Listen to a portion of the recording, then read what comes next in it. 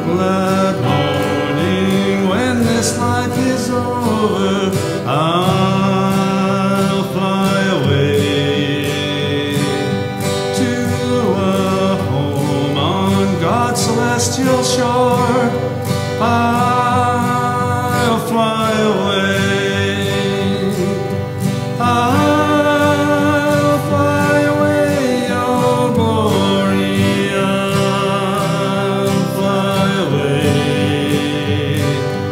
When I die, hallelujah, by and by, I'll fly away.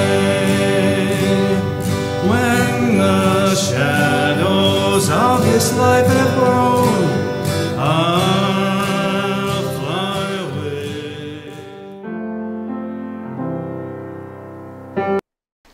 For our young at heart. I like that name, actually. Reverend Bob Root used that, and that's what we're going to be using going forward, because I do know, without a doubt, there are many people who are young at heart listening right now. So, what do we have here? The globe! Does anyone know where Canada is on the globe? If you don't, come talk to me. We should figure out where the heck Canada is. There we go, looking right there. Now, of course it's much bigger.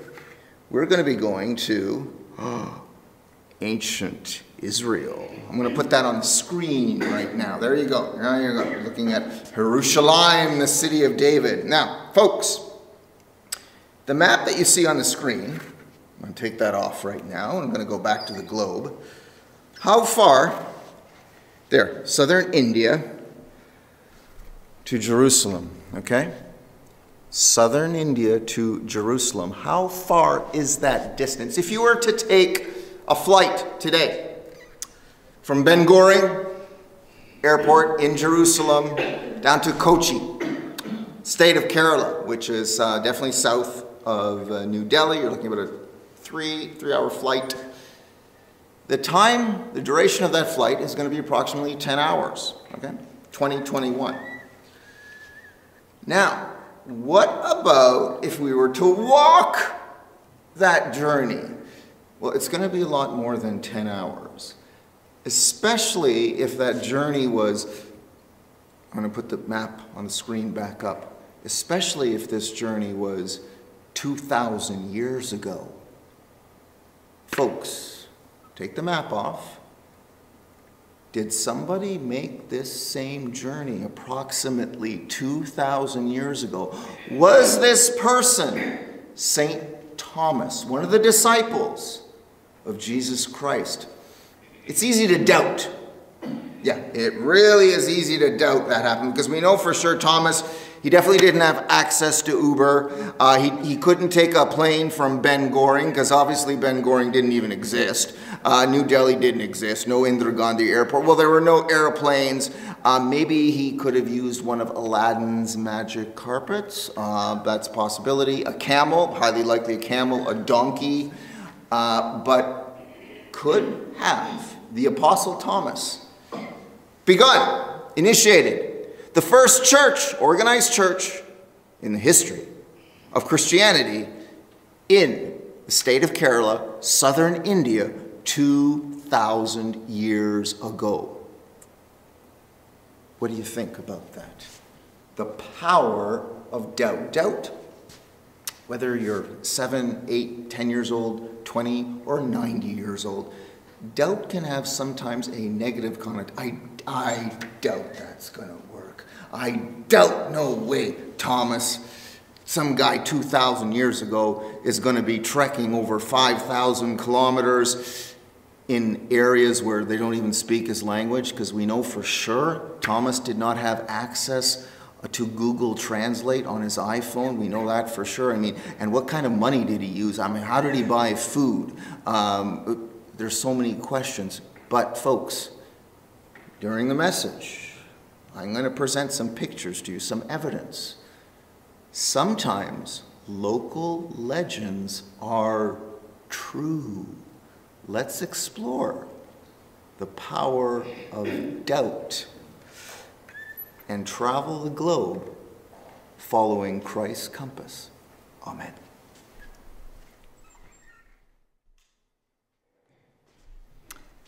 Doubt. We are going to explore the significance of doubt in your faith journey, all of us. No matter where we may be sitting, what different religious tradition we may identify with, the same, the power of doubt.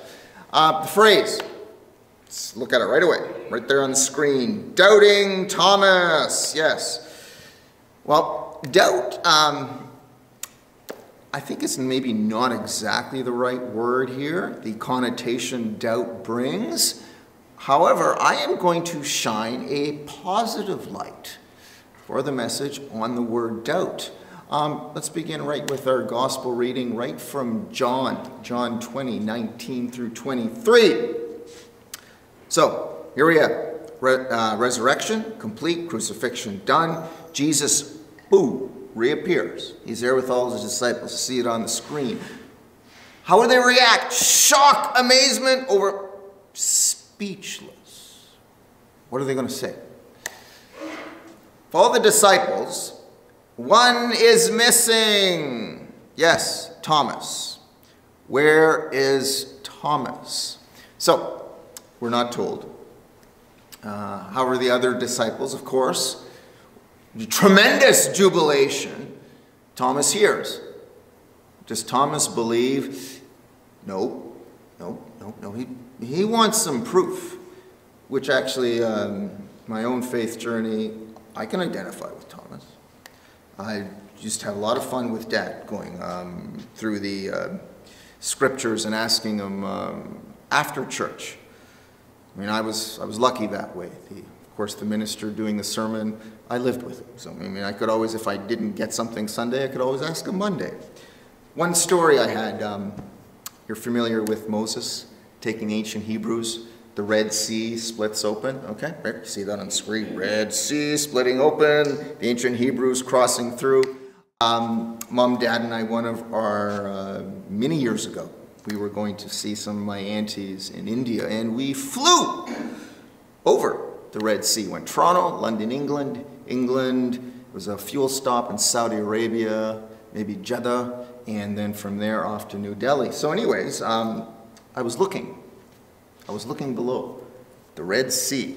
This was my first time getting an aerial view of the Red Sea. I'm thinking, this is big, okay? And I'm kind of rambunctious. I'm needling Dad. Hey, Dad, do you really think like this, like the whole thing, like split apart? I mean, like look at it. It's huge. It's big, folks. I mean, come on. Let's have a serious discussion about this. Dad smiled at me. I mean, he didn't say anything. I mean, I didn't even ask him anything. But over the years, I've looked beyond the Red Sea. Whether it split open, that's not significant for me. It's the story, it's the meaning, it's the teachings behind it. So, let's get to another one. Thomas. We arrived there in India. Folks, I had the advantage, we all did, of an airplane. That makes sense. I wouldn't doubt that. Can a person fly from Toronto? Can they get there to New Delhi in about 14 hours? Yes, they can. Yep, they can do that. Now, how the heck, 2,000 years ago, this is one thing I love about the story of Thomas. How does he end up in India? Let's begin with the reappearance. So, right there on the screen, you see Jesus now with Thomas. Thomas is not there before, as in the previous picture.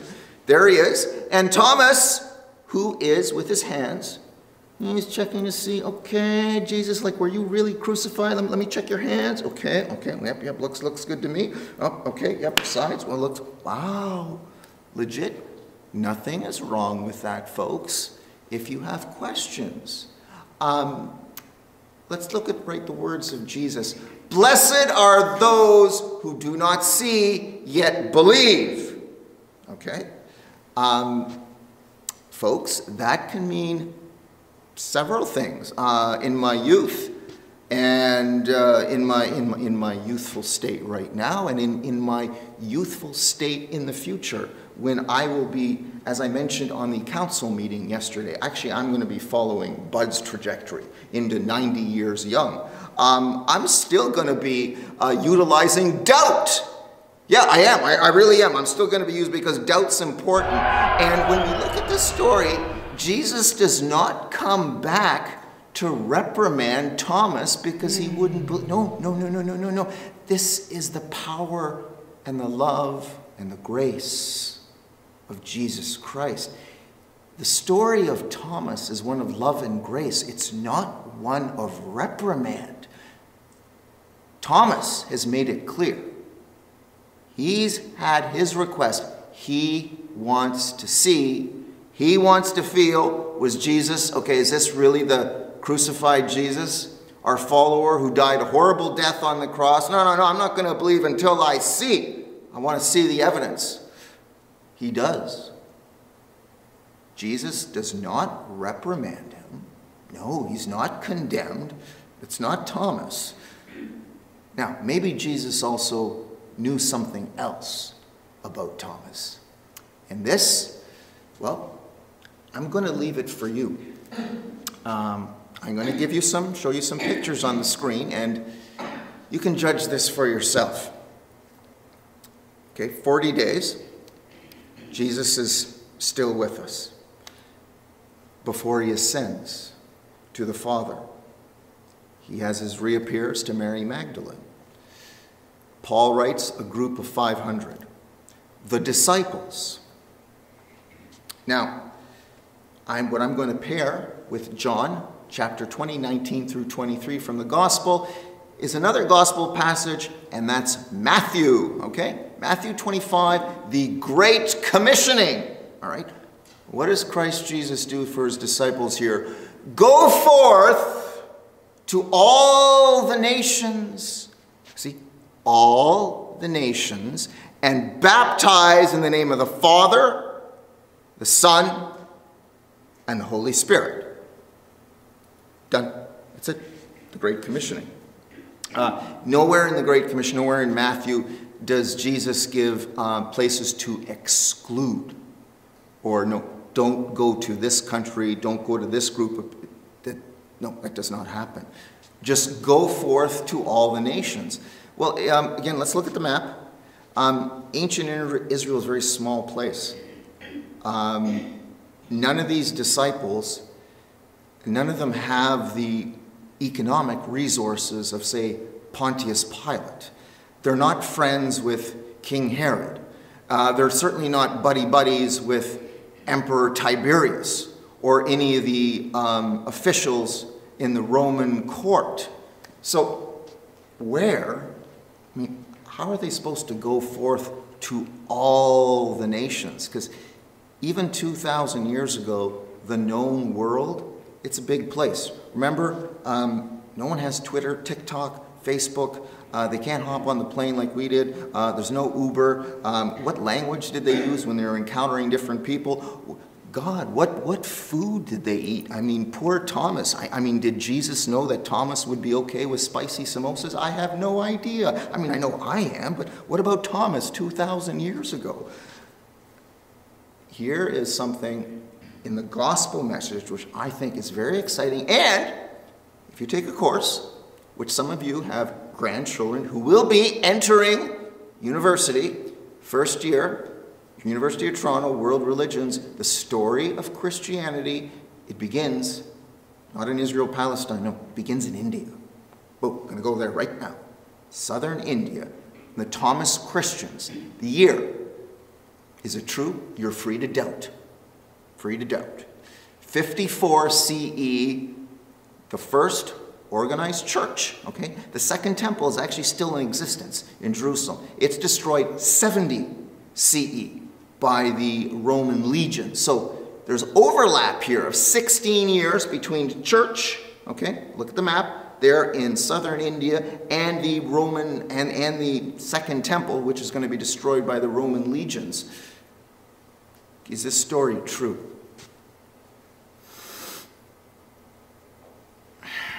Well, What stories would you like to believe are true? There's different ways of looking at truth. Some schools are going to be very black and white, okay? From my own experience in life, folks, there's a tremendous amount of gray. And there's different ways of looking at the truth, especially when we're dealing with documents written in Paleo-Hebrew, which is not the same Hebrew as spoken today in Israel, ancient Greek, which is not the same Greek which is spoken today in Greece, Old English, King James, which is not the same English which is spoken today. There are different forms of truth. But let's look. Let's look at this story.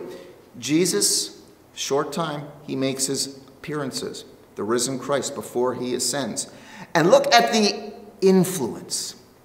How a profound influence he had on his disciples, and specifically Thomas. We know his words. I'm going to say them one more time. Blessed are those who do not see, yet believe. You may have members of your own family who do not believe because they want to see proof. They're not going to be condemned. Thomas is not condemned. Matter of fact, if we look at the story of Thomas, he makes an amazing journey over 5,000 kilometers, likely walking. He may have used a donkey, a camel. He may have joined a trade caravan. I have no idea. But he ends up in southern India and starts exactly what in the Gospel of Matthew, the Great Commissioning. He starts to build a church. Now, I'm going to give you some interesting pieces of evidence which may lead you to conclude that this legend is actually true, or you can believe, no, Andrew, there's no way Thomas made it down there at that. No, not 2,000 years ago. Right here, right on the screen. What do you see here? This is in the city of Mumbai, okay? It is about a 1-hour flight north of Kochi in southern India. The Portuguese name is Bombay, okay? Bom in Portuguese is good. Good day, bom dia, okay? Good day. Portuguese and English, good day. Bom dia, Portuguese. So Bombay, the good bay. So the Portuguese arrived here in this city around 1600. The well-meaning priests, who would have been identified Roman Catholic, were going to evangelize. We've already talked about it, the Great Commissioning. Now, they had quite a surprise waiting for them. They're finding locals which are already familiar with Jesus. Well, how did this happen? No one told them. Well, maybe Thomas arrived there. And if Thomas didn't arrive there, maybe one of his proteges, maybe he had a disciple, or maybe the disciple of his disciple maybe arrived there. This early group of Christians had no idea who the Pope was, okay? Well, they wouldn't, because they're in southern India. They really don't have a lot of links with ancient Rome, or Peter, or the Pope, or considered the first Pope in the Roman Catholic tradition. And now, in addition to the synagogue, this is all within one block, folks, okay? Right beside the synagogue, I'm going to put another picture. See the building? That's a mosque, okay? They're right opposite, okay? They're like 30 seconds away from each other. It'd be like in Bob Cajun here, we have Trinity and say Trentside's right across the street. Now, across the street from the mosque, I'm going to put up another building. That's a Zoroastrian fire temple. You know who the Zoroastrians are? The wise men, okay? Again, it's on the same block. You have three distinct religious traditions. Okay, now you go across the street from the fire temple. Boom, there's another picture. What do we have here? A Hindu temple. 4 now distinct religious traditions. Folks, these 4 buildings are much closer to each other than Trinity, Trentside, Our Lady of Peace, Roman Catholic parish, and also the Anglican Church. The churches here in Bob Cajun, the 4s are actually, the distance between them is much greater than the pictures that you're looking at the screen right now. Now there's another one, a fifth. I'm going to put that on the screen. And yes, folks, this is a church. So you've got 5. Hindu, you've got Zoroastrian, you've got Muslim, and then you've got Christian and Jewish. Okay? 5 distinct religious traditions, all within 5-minute walk of each other. So this is the environment, whether it's Thomas or it's a disciple of the disciple, whatever it is, of Thomas, is walking into. So the idea of religious pluralism, well, it's already exist. It's there. Monotheism within the Hindu tradition is vague.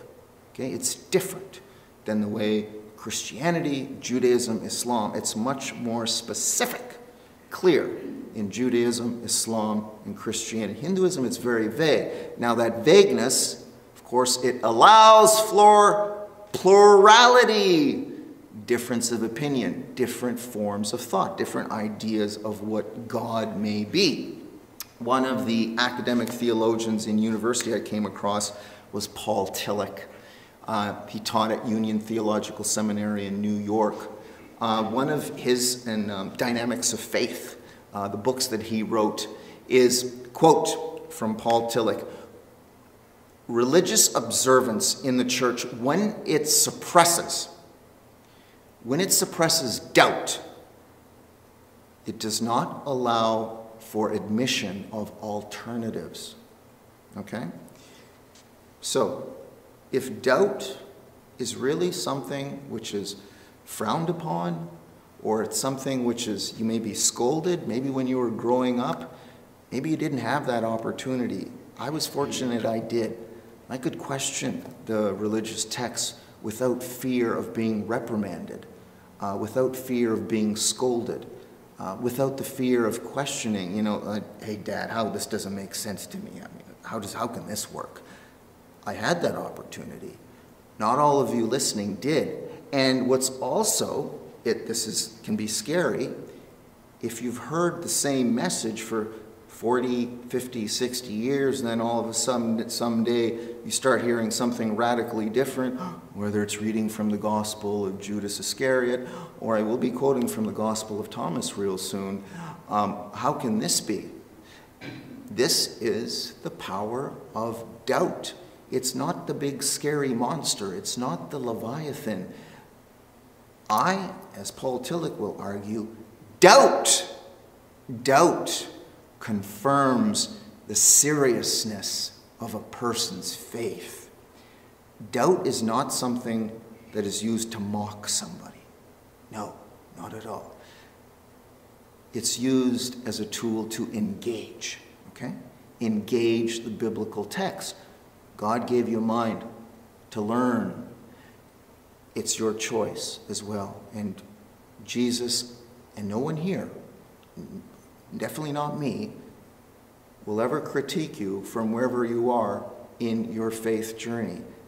That is going to be up to you. But I want to uphold doubt, the power of doubt, from doubting Thomas, and examine those words. Blessed are those who believe and who have not seen. That if you want to put your hands, okay? If you want to put your hands where Christ was crucified, tell Jesus that. Thomas did.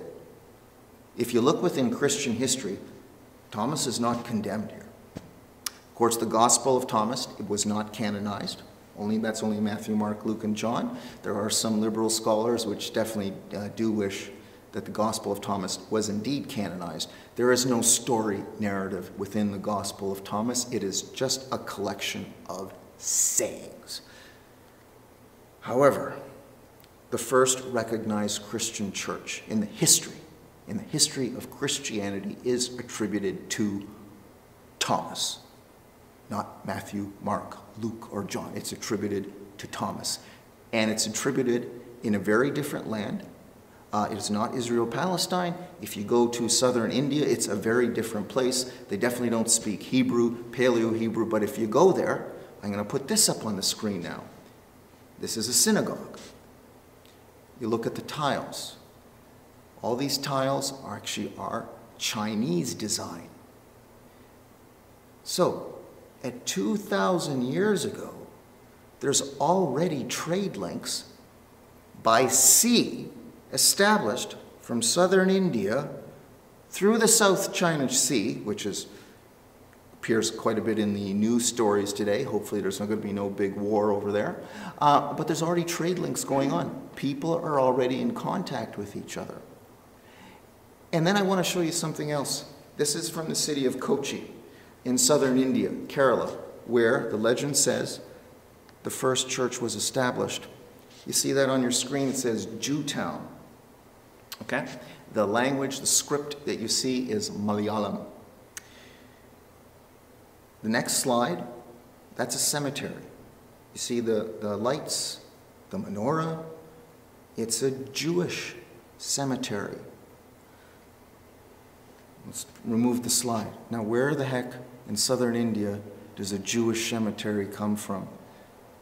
Which you can do, radiocarbon dating and some stones. They're over 1,000 years old. I mean, we've heard the stories. You've heard them since your youth. The burning bush, Noah, Isaac, Jacob, Joseph, none of them are in India. But here you have this Jewish cemetery. Someone of Jewish origin, or a group of people of Jewish origin, traveled either by foot, by camel, maybe by boat, and they started to evangelize, grow their faith. The church is there. It's a very small Jewish community, which is still active in southern India. You can attend Shabbat. So, let's go back full circle now. Right to Thomas. There he is, putting his hands. Was Jesus really crucified? I mean, it's okay to doubt. It's all right. There's nothing wrong with that. I also want to ask you, do not be afraid to doubt your doubt. Sometimes local legends are true.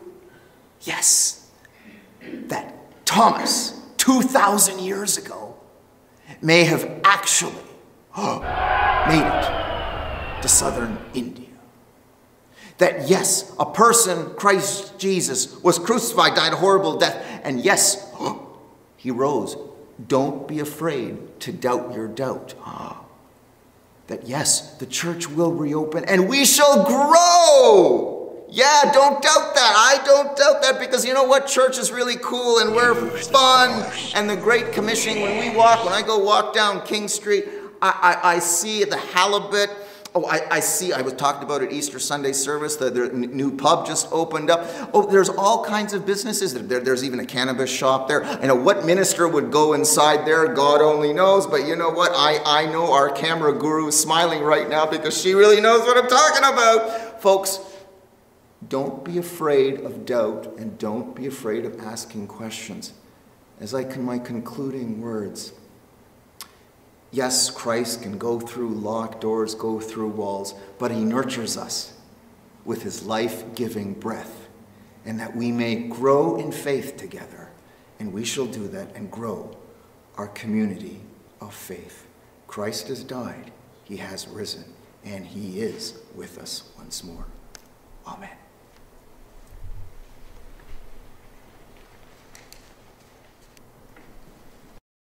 Some glad morning when this life is over, I'll fly away to a home on God's celestial shore.